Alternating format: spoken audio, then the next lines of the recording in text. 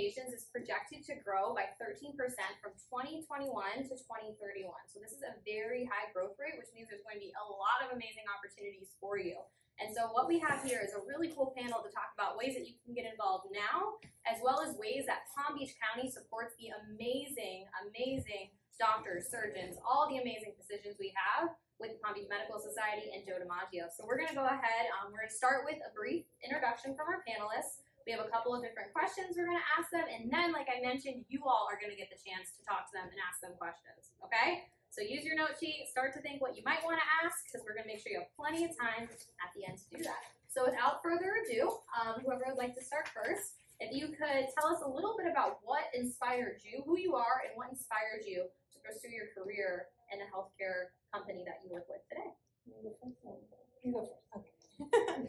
My name is Michelle Felson, and I've been with Memorial Healthcare System.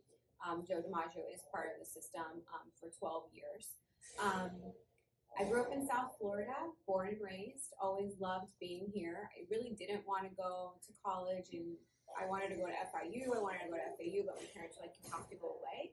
So I went to USF, to the University of South Florida. I majored in everything and anything that they had to offer. I had no idea what I wanted to be when I grew up, so I just kind of took everything.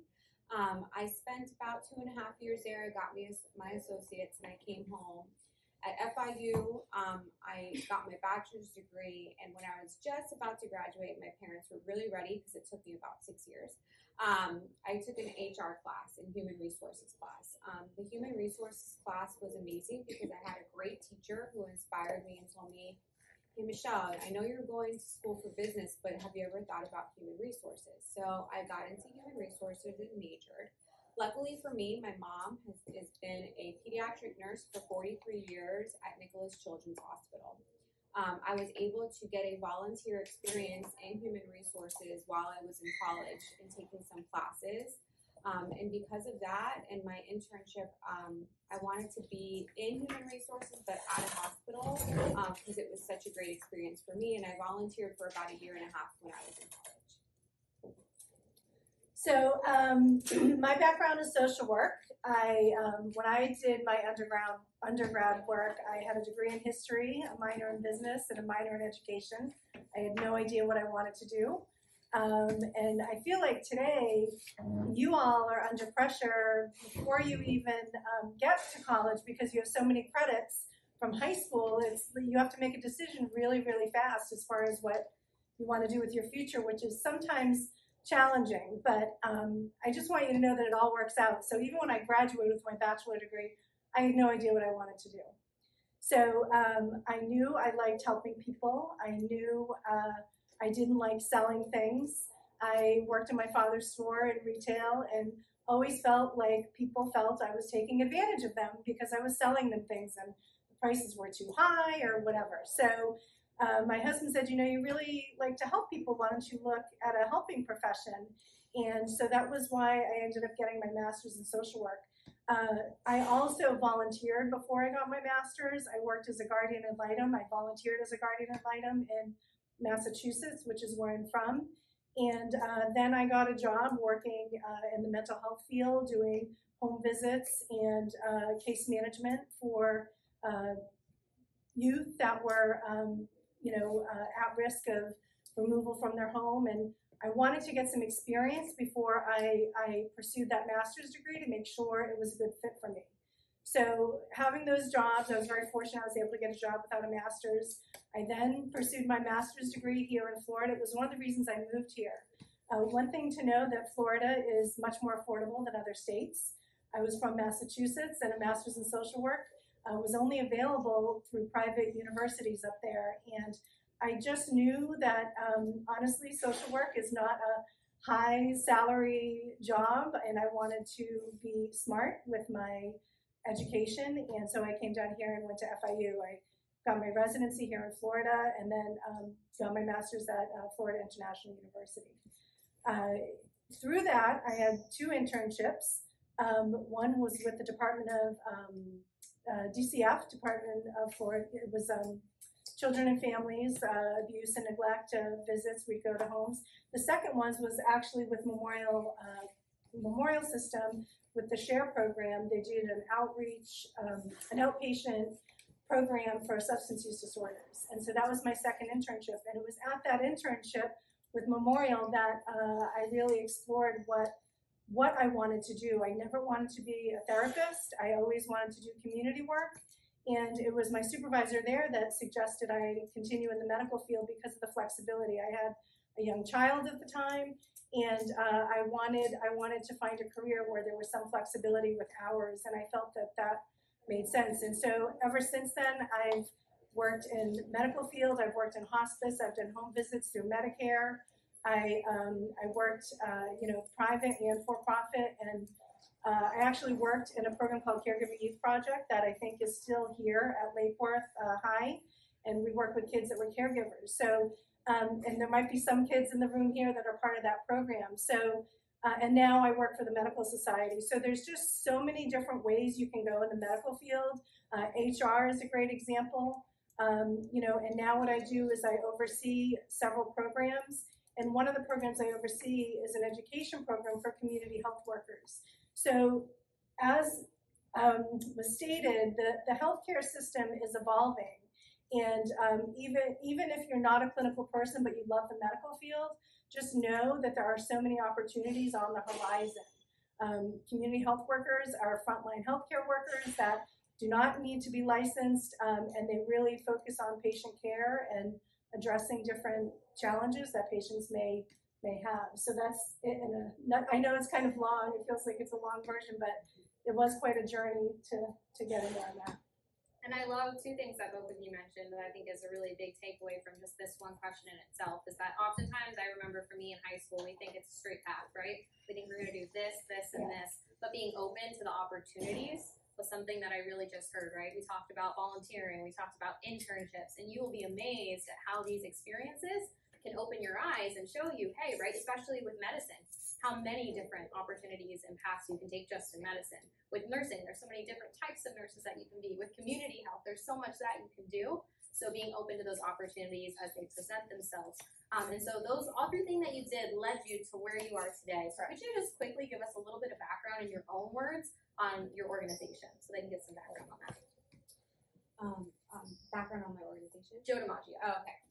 So Joe DiMaggio Children's is a freestanding children's hospital. It is part of a healthcare system. So there are 6 hospitals, part of Memorial Healthcare, but Joe D is the only one that sees just kids. So we are in Hollywood. We're 4 floors, and we're actually expanding up to 8 floors. So we'll be opening October, November, our next 4 floors. The great thing that you saw in this video for Joe DiMaggio was it's all about the power of play. The entire 8th floor will be a child life zone.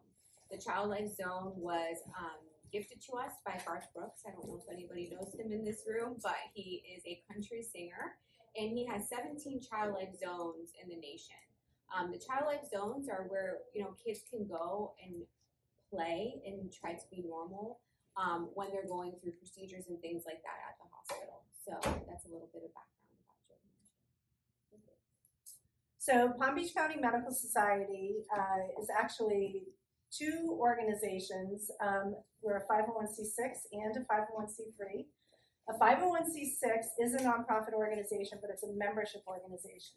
So we have doctors that pay a membership due, and through that membership due, they're part of this organization that has many events throughout the year. One of the major things that a membership organization for a physician does as a county organization is help with different concerns of the profession that the physicians might have. So if there's a certain bill that concerns them regarding medical care, they work on getting it to Tallahassee. And basically the FMA is the umbrella that all the county associations fall under. So the FMA is the Florida Medical Association. And then nationally, it's the AMA, which is the American Medical Association.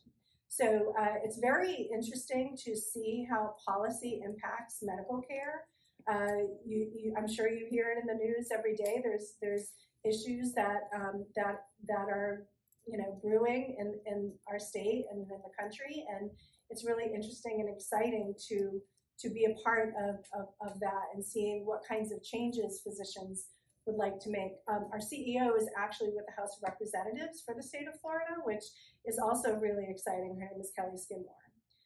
So we also have a 501c3, which is really where I work as a social worker, and that started about 25 years ago. The Medical Society was 100 years ago, but the doctors wanted to do more work in the community that were on the board with the society.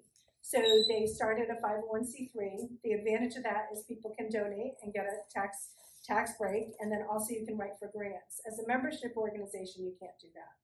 So with the grants, we're able to do a lot of community work. We help people that are uninsured access care. We do that through a network of physicians that volunteer care, and that's with the Department of Health that we're able to do that. So patients will come to us, maybe through the clinics, or they'll hear about us through the community. We'll evaluate what resources might be available to them. If they qualify for Medicaid, we'll help them apply. If they qualify for Affordable Care Act, we'll send them to a navigator.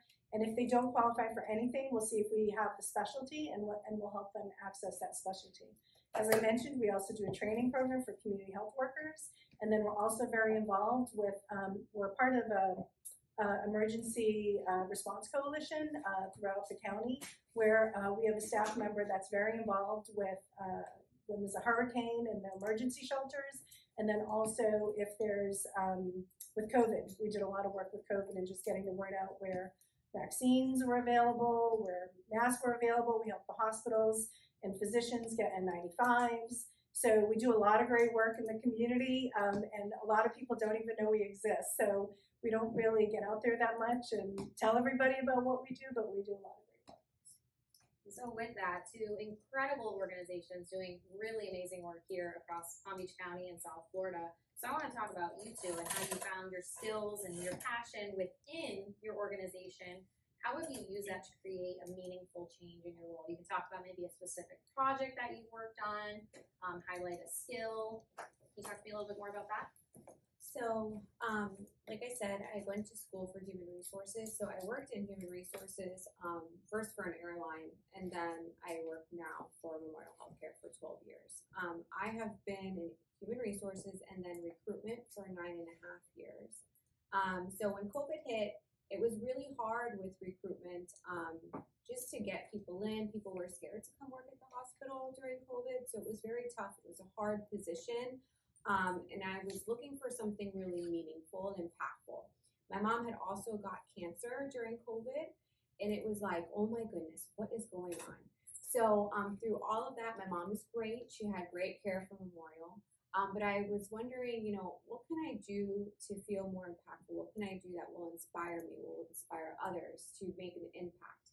So most recently, it's been about 4 months, and now I'm the Director of Community Engagement. And with this position, I'm already making changes. So we went from 6 volunteers to 40 volunteers at DiMaggio Children's. We weren't allowed to have volunteers in the hospital because of COVID. I have volunteers ranging from ages to 14, and my oldest volunteer is 96. They spend their days helping out all over the hospital. It's not any direct patient care, but it's just helpful work and meaningful for them. I also run the All-Star program, which I hope that you guys want to have here at your school. But it also is really great because you guys get to do impactful work that brings things back to Joe DiMaggio, whether it be fundraising, whether it be building joy kits, whether it be doing arts and crafts with kids. So my job, it's inspiring because I get to help others, and I had a totally different change from recruitment, but now I recruit volunteers and people who want to do work from the heart, and they don't need to get paid for it. So that's kind of my journey into this. Good. Wonderful, thank you. And I know we'll talk a little bit more about the All-Star program, and that paper in front of you highlights some of the key components of that. Ms. Harwood? So I would say, the most interesting thing that I've been able to do through the work where I'm at now is developing a training program for community health workers. The way that journey started was when I started at the organization, they were conducting a pilot in 2 clinics with patients that were high-risk diabetics. So what that means is they had an A1C of 8 or above. And if you're diabetic and you have an A1C of 8 or above, you're at risk for complications. And the goal of that pilot was to provide care coordination to these patients in the clinic. So we were at Found Care, which is at FQHC in West Palm Beach, and Healthcare District Delray, which is also at FQHC in Palm Beach County. And that's a federally qualified health center. So what that means is, you know, there's this network of medical care that people access if they have insurance, but there's also a network of community health centers, and a federally qualified health center is subsidized by the government, and it's a place people can go either through Medicaid or an Affordable Care Act plan, but also they can access care if they're not insured, and it'll be $25 maybe for a doctor's visit, $25 for labs, which is obviously a lot more affordable than if they were to go to someone in the community for private care. So in this pilot, what we did is we provided one-on-one interactions with the patients. I would call several times a month, make sure people had access to medications that they needed, make sure people had access to food, make sure that people had access to housing, make sure people had access to transportation, and all of these things that you don't necessarily think about are really important to a medical plan of care. So I really felt like that pilot was, you know, kind of a great way for me to pull together all of everything that I learned over the years. Also, about 10 years ago, my younger son was diagnosed with type 1 diabetes, and it was a way for me to also bring together my work and my personal life in a meaningful way. And it was shocking to me to see how challenging the disease is for someone that doesn't have the same access to insurance. So my son is very fortunate that we have great insurance through my husband's work, but many people do not have access to great insurance.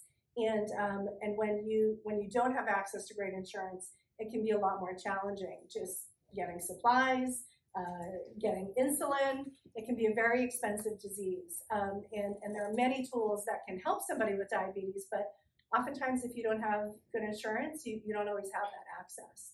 So the program really was eye-opening and helped me really understand a lot of the challenges people experience, and even just understanding about what food is healthy and not healthy.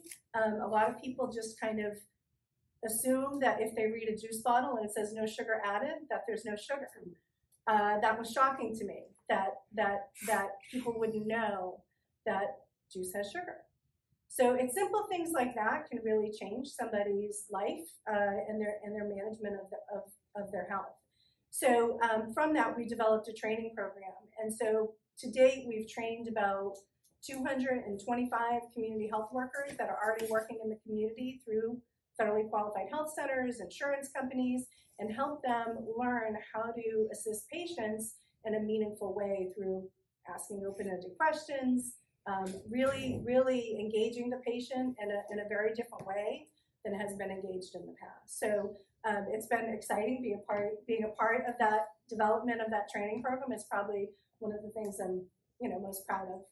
Most definitely, that sounds phenomenal. Yeah. And making a big impact, because like we know, the power of education, it continues to grow and expand. So I've always really liked macro work. A lot of people go to school, get an MSW to become clinicians. A lot of people say, I'm going to be a therapist, so I'm going to get an MSW and then I'll get licensed. I never saw that in the cards. I always like, okay, how can I have a bigger impact? So that's called macro.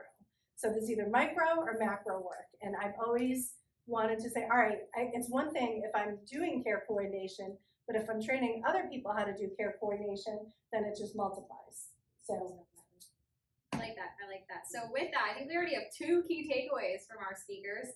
First, I would say get involved, right? So get involved, take advantage of those opportunities. And number 2, I think embrace your creativity.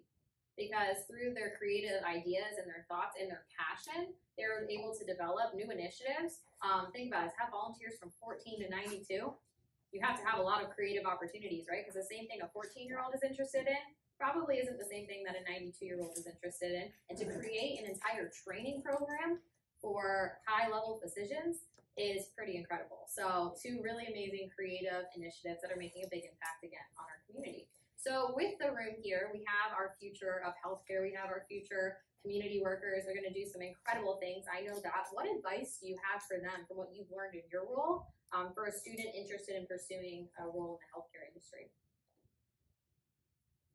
I would definitely say to get involved now. Try to find a hospital around here. I think it's really important to just see what goes on at the hospital every day. And the other thing is find good mentors, find good people to talk to about, your ideas and what inspires you every day. Because I think what inspires me every day changes and evolves all the time. And I've been lucky enough to have lots of great mentors in my life, starting with my parents, to my teachers, to people that I work with, who've helped me kind of guide me into where I am now. So that's my advice for you.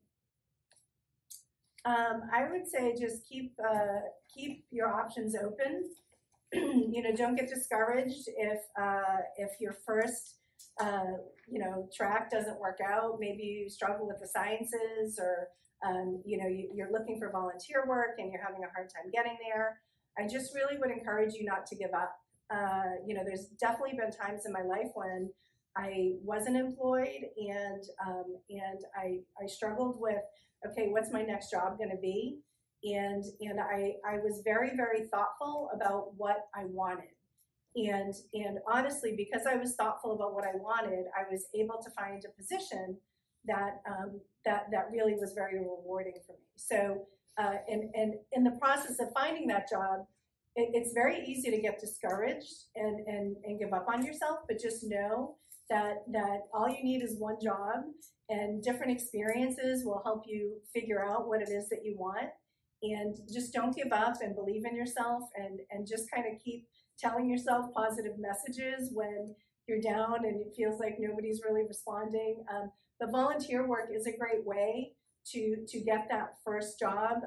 When I first got my master's degree, I had one little kid, and then I had another little kid. Now they're 21 and 25, and I wanted to get experience. I had nothing on my resume, and it was really a challenge. And I was fortunate enough that I was able to take the time to volunteer.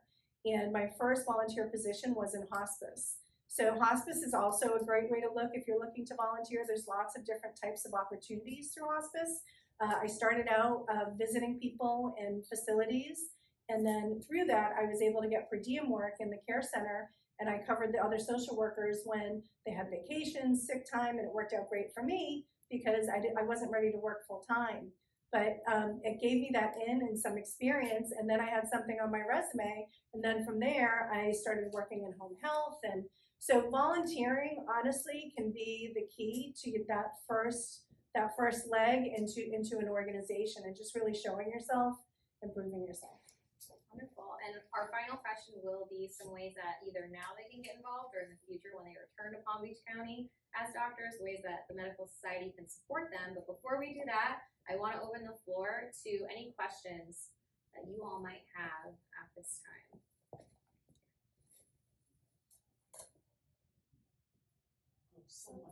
I see a question over there. Yes, let's hear.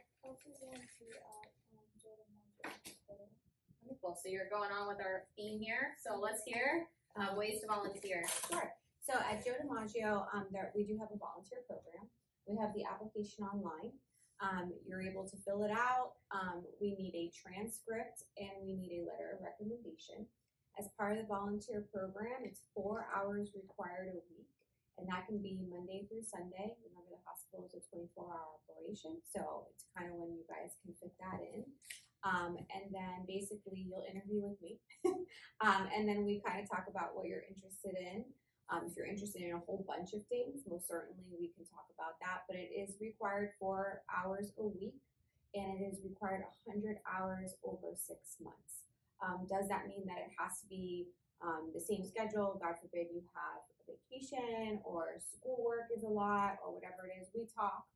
This way I'm very flexible. I just want to make sure that you're fulfilling that commitment, because at the end, I want you to make your volunteer experience the best that it can. So if you're not coming, then it's not going to be that fun. So that's how you get to do volunteer.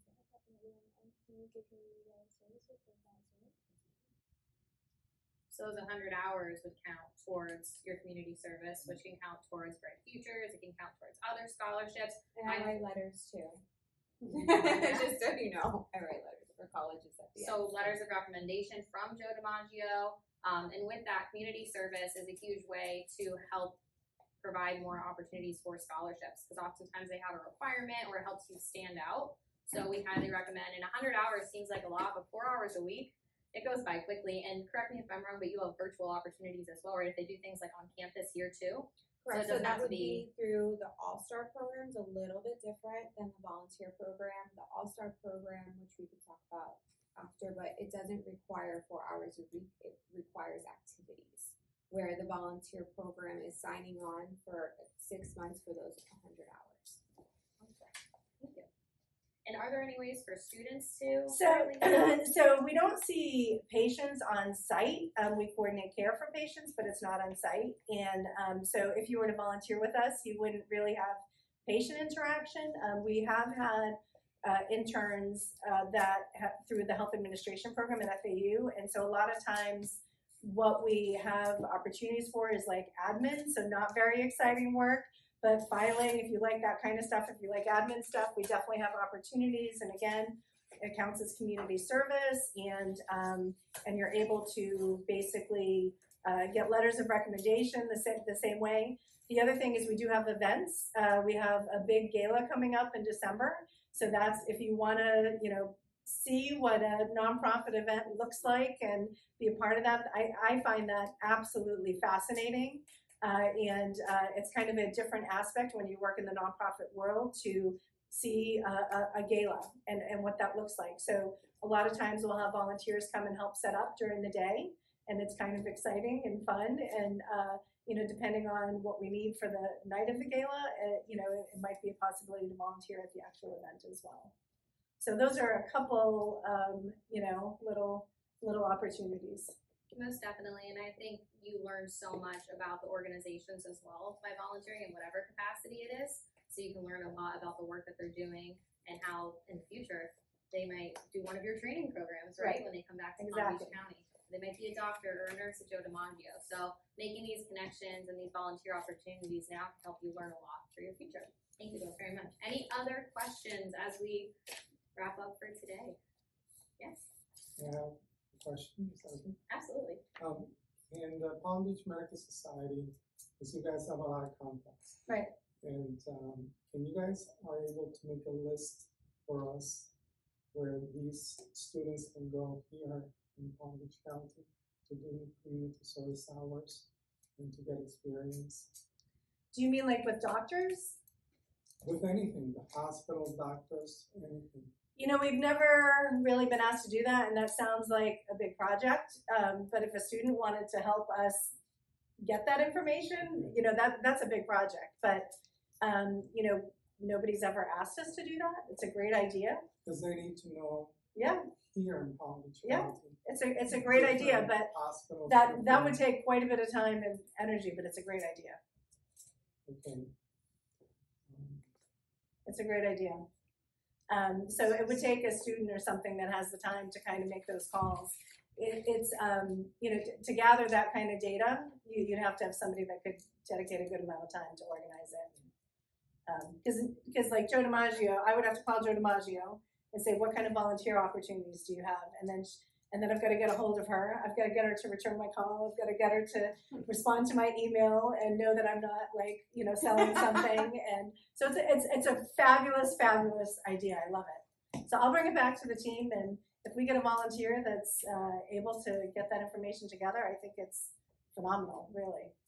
And if there's a student or two here, I would be happy to help with that. It's a great idea. Maybe it really is interested, volunteer hours, right? Phone calls can be a little intimidating to do, but you get to learn that skill as well, which is a good skill to have. I mean, we just had a physician's son. We had a physician's wife reach out to us that her son would like a volunteer opportunity, and so I reached out to a couple of the clinics, and it's crickets. So it's a great question, and it's a great ask. I think it is a challenge to find organizations in the medical community that are willing to allow people under 18 to have that patient interaction. But like you created, there's other opportunities. So people have to be kind of open-minded about what kind of experience they're looking for and willing to get. So it's a great idea. Our office is on Forest Hill, so if anybody lives close to Forest Hill, you know, I definitely will present it to our CEO, and I mean, it's a fabulous idea. Any other questions, thoughts, comments? All right. Well, hopefully you're absorbing all of this wonderful information. Again, on your sheets, I think we have at least 2 great key takeaways. So the first one, get involved, right? Number 2, being creative. And number 3, I think the opportunities, making opportunities or embracing these opportunities. So if you have some really unique idea, there are ways to make it happen. Sometimes it just takes a little bit of extra hard work. Yeah. But they are possible, and every single one of you in this room, whatever you set your mind to, can be achieved through that hard work. But you just have to keep pushing forward, and remember, like they said, you're going to have your ups, you're going to have your downs, and sometimes it won't lead you exactly where you want to be in that moment. We can all tell you that that is a part of life, and that is okay. But if you keep working hard, you can achieve whatever you want to achieve. So on that note, let's give our panelists a big round of applause.